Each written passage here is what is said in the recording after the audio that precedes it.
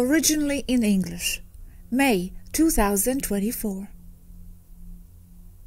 When a step-down comes down to Earth, it is said Matrix will need to create an explanation for him or her. Documents will appear, etc. And it's because they are separate realms. The one down here doesn't comprehend the outer one. Sometimes that happens. Sometimes it does not. And this is because the matrix itself has found another energetic way to justify the existence. Okay, but the question is this. When you go to the Amazons, for example, where people live totally separate too, and many times have no greenest idea about what's happening in the civilized world, if the researcher goes there, who would be from the equivalent of the 5D world, the Amazon tribe matrix doesn't create anything there to explain that researcher. No stuff magically appears to accommodate him into the Amazon matrix. No memories will appear in that tribe member's minds to explain who he is. Why is that? It does happen as well. The natives create their own conclusions to who the researcher is and why he or she appeared there, always based on what they agree is their reality and how reality works. This was also seen when Christopher Columbus supposedly arrived to the New World, and the natives couldn't make what a ship was, thinking that they were horrible sea monsters, and they thought the Spaniards were incarnations of their gods. But that's still just mental, their own conclusions, but no equivalent of our documents there will appear. Or will it? I am referring to matrix filling in the void itself, memories, photos, etc., whatever equivalent they have. It fills up voids in proportion and in the way it is needed, depending on who is manifesting such matrix, the values and the ideas that give shape to manifestations. In their society, documents as such are irrelevant and do not exist, but in the equivalent of what they use, yes, that will appear, but it is only a manifestation of the personal and collective minds of the natives who are creating the reason for someone or something to exist. Same with the documents, papers, at a contemporary matrix level. The same thing happens looking upwards, in the opposite direction, not down towards the natives, but up to extraterrestrials, where UFOs are simply explained away as top-secret aircraft of swamp gas shining in the light of Venus, or cow farts shining in moonlight, because the reason for something to exist is outside the understanding, the explanatory capacity, and the level of conscious awareness of the ones who are manifesting that level of the or of a matrix. I understand, but that's still on the level of interpretation only. The UFOs explained away, etc. I am referring to that more precise numerical matrix generating circumstances like hard matter, photos, etc., equivalent to justify the existence of this person. Everything that exists is always that numerical matrix. Everything is numbers and math, including consciousness. But, for example, if a researcher goes to the deep Amazon tribe, will the bed with his engraving where he supposedly slept in previous years appear? And people's memories will change too accordingly? Memories are not inside people. They are in the field of the collective unconscious. So yes, they will appear as, oh, I just remember that. Yes, that happens. So the Amazon tribe will now have a memory of that researcher as who? what hard matter will be generated to justify his existence? Or it doesn't always have to be that way. They will only get, or they can only read, a memory that is in the field of collective unconscious, that is according to their frequency and vibration. They must tune into that memory. So the natives, if isolated enough, cannot and will not read from the matrix, from the collective unconscious, the memory as such. This is Matt. He is a professor of sociology from Harvard University, and he is here to... They hold nothing to understand that, and they will only interpret the existence of the researcher with the parameters of their own understanding. Ergo, they will think it is a god, or whatever. No matrix exists by itself. It is always the result of a personal and collective creation, as the result of complex agreements and perceptions and the interpretations and the attachments they hold to such interpretations. Okay, so that's what I mean. They will develop a false memory. Or how would the tribesmen accommodate the researcher? Matrix will implant the false memory according to their matrix. It's not false as such. It is only the reason for existence within one or another level of consciousness understanding, and the matrix that generates manifests. A manifested idea, memory, and that happens all the time, but people are not aware of it. But it's a false manifested idea. It is from a more expanded point of view, but not from theirs. There is no absolute false and no absolute truth, as it adjusts to the level of conscious awareness of each subject. The past does not exist only as a memory, and memory is imperfect, and it depends on the field, on collective unconscious. So the matrix has no problem, as it will only need the very weak energy to generate a memory. But it is still false for anyone who knows the real story. Yes, but that is an understanding above that matrix level. Okay. Also, extending this to another scenario, would the same happen out there among civilizations who are not interstellar? If you arrive there from Taygeta to the unknown civilization who doesn't know of life outside their own, will the same apply? Their matrix will also fill in the void, generating reasons, and I am not only referring to mental interpretations. Everything that exists and will ever exist is a mental interpretation. And yes, it would, and yes, it does happen the same way. But you know what I mean, hard matter, like photos appearing proving that this or that person is this or that, or birth certificates. Hard matter that explains that Senetre walking in Ireland is really a school professor in Dublin. There is no hard matter. That is just another illusion from the matrix. It is only an idea in a mind. A memory or a paper document or a name Senetre engraved in granite is all the same. They are only illusions and matrix manifestations. Any idea held for enough time will become an object. Basic law of mirrors. That's insane though, because this way, past not really existing and memories being ideas in the field. Was I really in Italy then? How can we discern if anything happened at all then?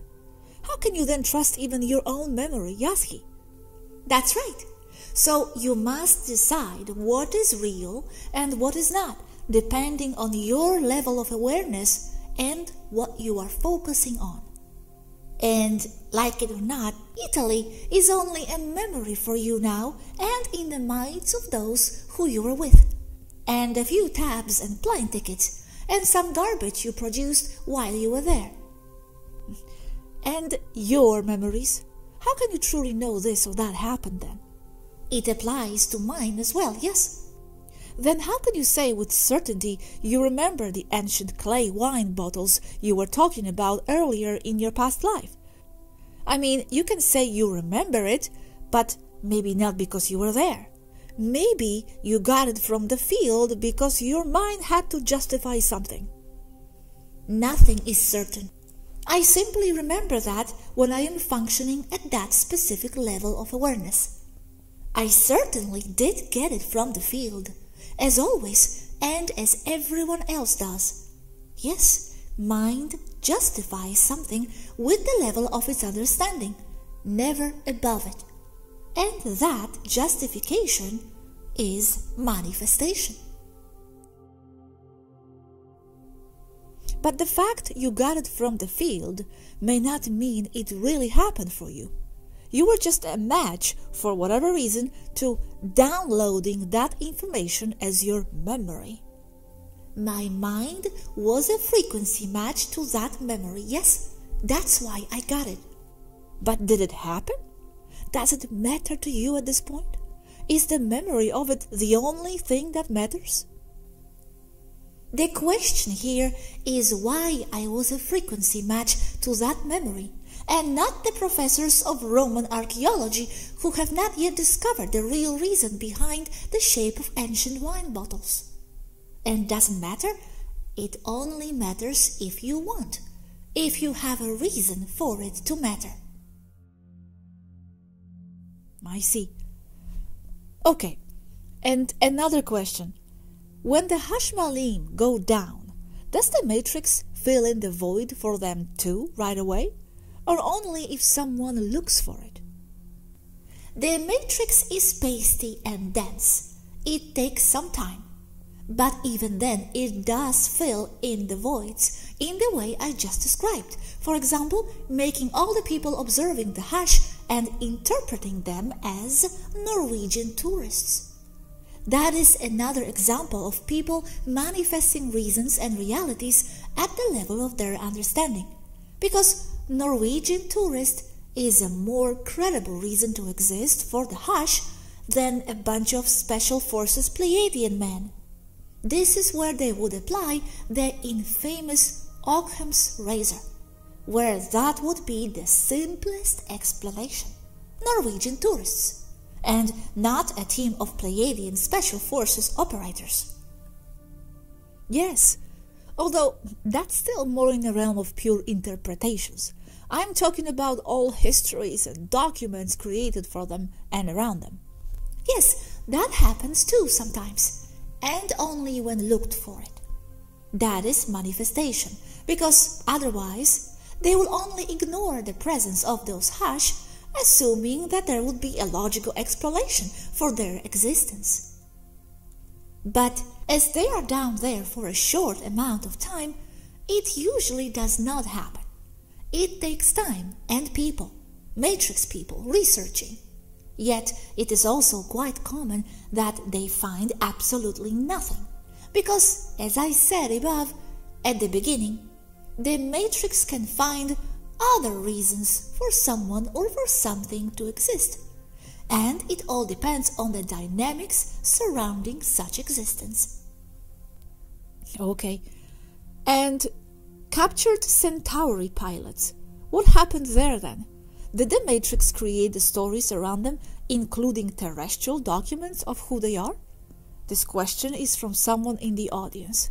About Hashmalim too, in fact. If captured by governments, then their level of understanding will include Pleiadian Special Forces operators to their reasons list, like what happened to the Centauri too. So you think in their case, Matrix didn't generate terrestrial documents? That's right, because they are, or they were, captured by those holding a higher level of understanding. Okay. And last question, Yazhi, about this topic.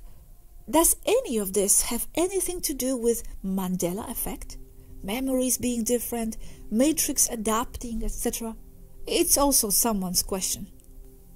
It has everything to do with the Mandela effect, yes. But there are other reasons for it, like bad memory.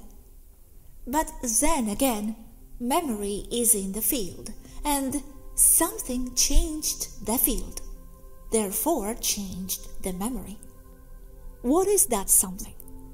The power of the collective unconscious and its very complicated dynamics.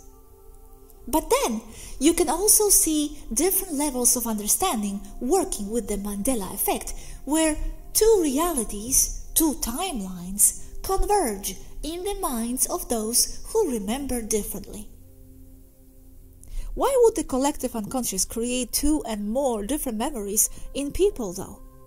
No, the people created it, those who remember differently, because they held another frequency and another vibration to the one the matrix changed.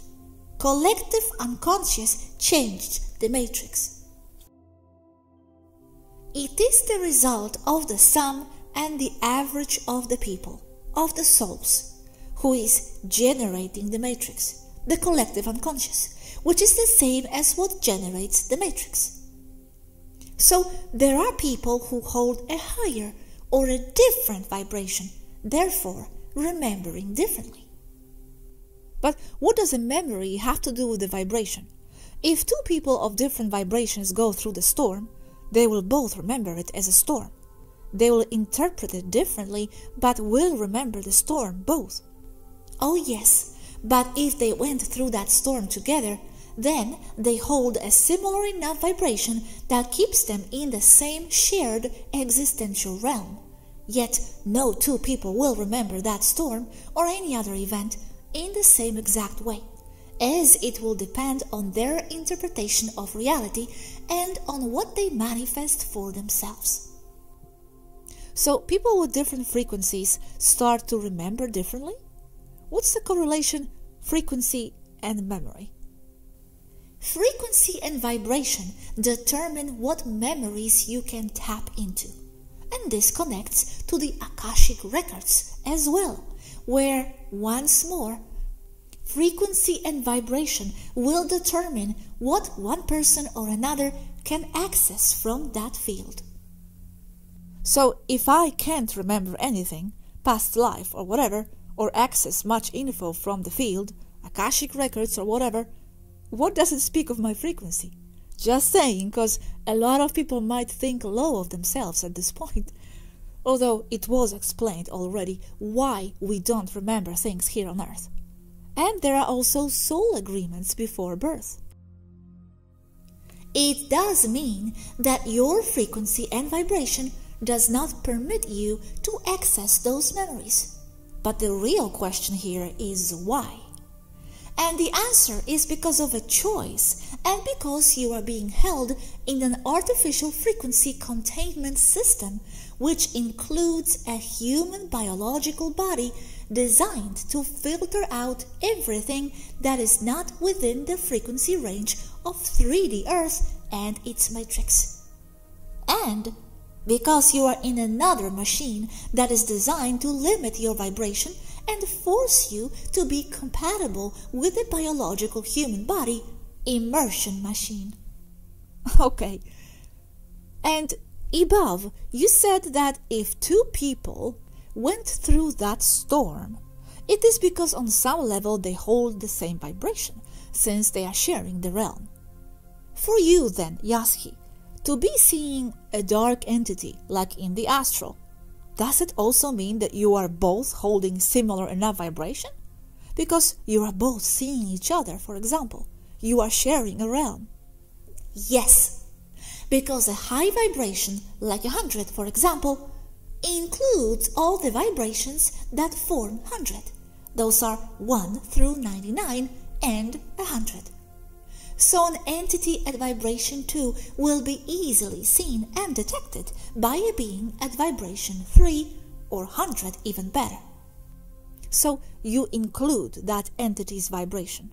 Yes, but the entity at 2 does not include my vibration, as 100 includes 2, but 2 does not include 100.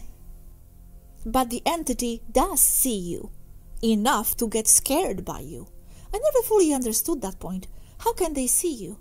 Oh wait, I think I remember. Because you let them see you? They cannot see me, only if I want to, and for a laugh. Okay, but another thing. So if we are of high frequency and they cannot detect a being of high frequency, why even worry about those dark entities?